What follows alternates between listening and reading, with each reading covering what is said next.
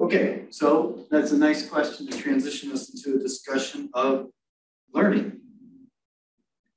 So gradient descent, and we already talked, loss function, something combining, your normal error along with a count of the inconsistent neurons, which are equivalent to formulas.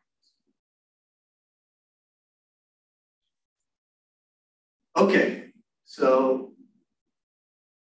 time parameters, W and beta, they must be set in a way such that the classical outcomes on classical on the operators looks like it's with the classical operator.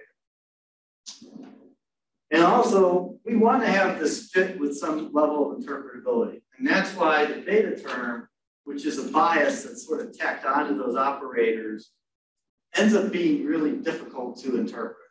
Weights associated with each of the inputs to an operator, you have some kind of intuition. It's like, hey, that operator that is doing A and B, and the A input has a higher weight than the B, okay, maybe it's thinking A is somehow more important. But what does the bias mean in that case? It's really quite annoying when you think about it. You're doing all this work for explainability, and you have this term, no one quite sure what it means. Now, here's the thing. Because of a logical structure, the correct way to frame this optimization problem is with constraints. Okay? So we can, so we frame this as an optimization problem with constraints because we want to force those parameters to behave in a way where our stuff on classical inputs gives classical outputs. Okay? Well, that should be a big flag to, all you deep learning folks in the audience, because, there's not really a great way to do this with gradient descent. So also they talk about how, and the loss function again, but okay, what goes on here, if you do try to solve this, a technique used in a lot of optimizations is to introduce slack variables, do stuff iteratively, change the values of the slack variables, so you try to get the slack around the constraints to be as tight as possible, so it's more or less meeting the constraints. And if you look in the optimization literature, they have especially like integer programming stuff, they'll have like approximation results around, some epsilon that's associated with the slack variable because you're not quite meeting the constraint. So you have that. So that's like, well, that's not too, exciting. And then, parameter updates at each iteration of gradient descent. You got to solve this constraint satisfaction problem. So that, that doesn't sound very pleasant. And then, like I said about beta, well, beta can lead to overfitting, they said.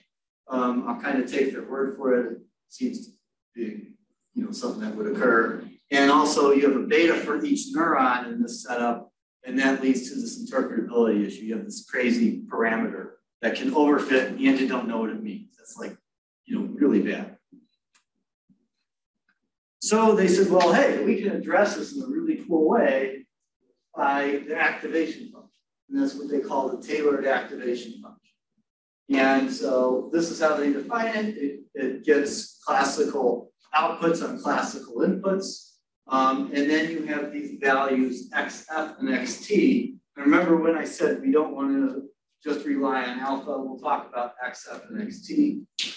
The nice thing here that I think was a really cool outcome of this is that they maintain the classical inputs and outputs regardless of what the weights are set to. And so the weights, like I said earlier, they're just kind of adjusting how that curve looks. And also they say, hey, it's independent of B, and we define B as for a given operator as some of the weights associated with that. So this is back to our activation function. But now we've added in alpha, we have 1 minus alpha, and we have that space in between. And then when we look at the domain, what goes into the activation function. And so notice here it's 2 at the maximum. That's because here we're looking at something that is like a conjunction of 2 variables. Okay, so the max value will be 2. So this is the domain here is just going to be the same as the number of inputs. And so then you have XF and XT, which allows you to essentially, that's where you're boxing in this uncertainty. And so, so they look at how those can be set based on the tailored activation function. And you can adjust these things in a way where you can have, hey, I have an application where I need really high precision. Maybe I want stuff adjusted to look like this. I'm okay with accepting this giant uncertainty region because I'm only going to say, I'm going to set a very high alpha because I want to be really certain. I'm looking to, identify a stock I want to invest. I don't need all of them. I just need like 1 or 2 good ones. But you might have a different application where you'll accept more error because maybe you're looking at something like a cancer diagnosis. So maybe you have the alpha be a little lower. I have a question. Sure. How do you set up the XF and XT? Is there like a crossover between like the first red box and between the blue box? I mean, I was wondering like how do you set up those boxes? I mean, XF and XT. They come right to the formulas. XF, and then YF is just 1 minus alpha. I have a question. Sure. So in the upward and the downward pass, the upward pass, when you do the upward pass, you basically tighten the bounds for the entire formula, right? But they say in the paper that when you do the downward pass, they are retightening the bounds for the atoms. Right. What does that help in? I mean, is it like an iterative? So yeah, because what will happen is that, so like I said, if you have like A and B, and that is annotated with 0.8, 1, and then below I have A, and it was initially annotated with 0.5, 1, I know that that's got to get updated. That's going to be at least 0.8, 1, right? And then maybe there's some other formula that A is in over here that then annotation changes on the next pass. And that's why. And the convergence criteria is simple. It's just when the bounds don't change a certain delta. So, but they've proven in the paper that it converges in a finite number of steps. Likely that's going to be dependent on the number of bits used to represent those numbers.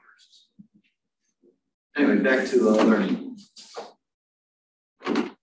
So seeing that visual and why I put that in there, like that's what you're learning. You're learning what those regions are going to be for everything in the knowledge base. So that's a really important thing to keep in mind when considering if you want to use this paradigm, because what you can think of, here would be an interesting use case for LNNs. Let's say I have my favorite rule learning, algorithm like FOIL or a priori, right? I learn a whole bunch of rules. Well, of course, that's not going to fit to the data. I want to make it fit the data. I can take that set of rules from the rule learning algorithm, and then I can throw it in here. It'll construct the network, assign weights to all the operators, and now I get out of it. I have rules with these operators that have associated weights. And then I can do inference based on what I trained that model on. But again, keep in mind that I would only expect it to do well on stuff that was in the training data. If there's formulas or things that are outside the training data, you're going to get some, it'll probably be okay maybe in the classical case, but the fuzzy case, I think would be, I wouldn't count on that because the parameters weren't designed for that.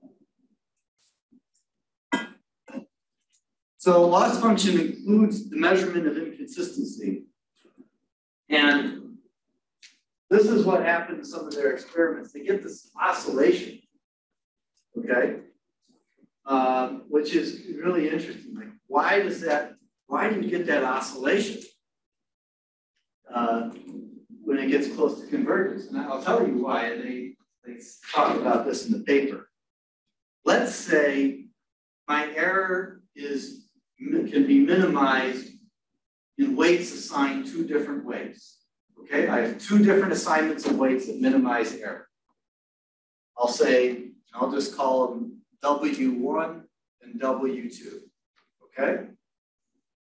So W1 gives atom A a 1, 1, and it gives, not A also a 1, 1.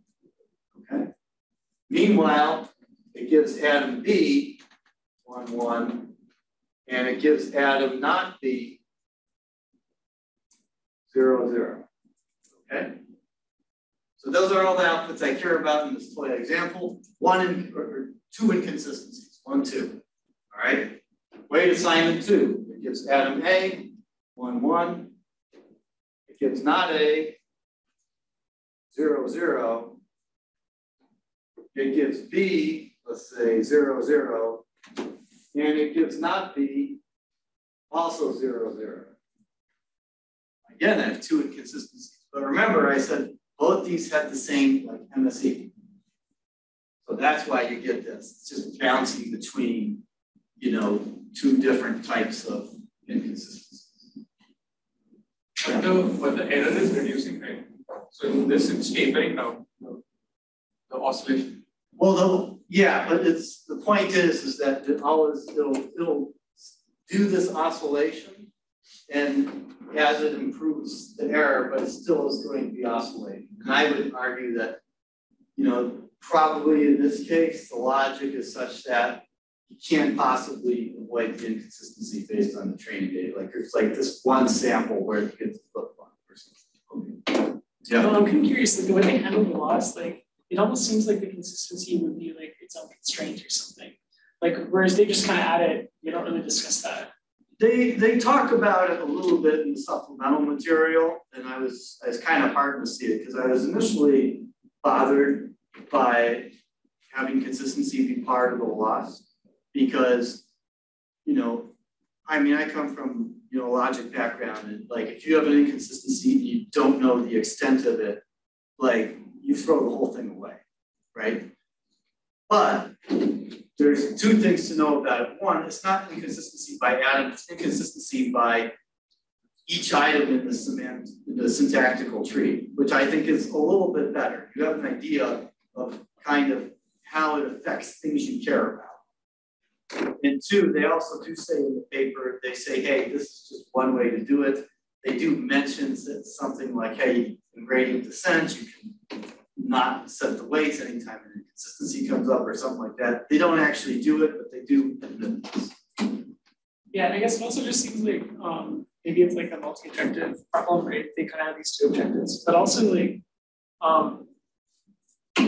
I wonder like if there are other ways they could formulate the optimization criteria. Like it seems kind of arbitrary that they chose to make this one, to add this one and then ignore the other constraints, I guess, or like not treated. The other constraints aren't being ignored. If you remember, the other constraints they had were to force things to act classically on classical inputs. And they addressed the problem with the tailored activation function. So, but they don't use like a constraint optimization. So I think they did when they tested out before they did the tailored activation, because they didn't show results, but they said certain things that kind of hinted that they tried it. So, but I think to enforce logical constraints, one way to do it would be to solve a constraint satisfaction problem on each iteration. I don't think I'd recommend that because that would be, that would take a while, but anyhow.